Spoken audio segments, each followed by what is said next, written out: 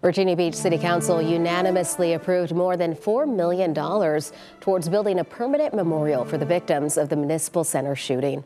On May 31st, 2019, a city employee shot and killed 12 people inside Building 2.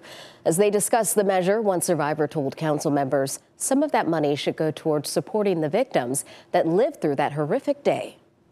While a physical memorial might offer a place for reflection, it does not.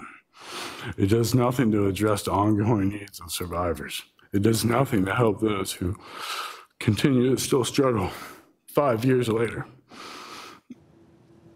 The VB Strong Center was established to support survivors.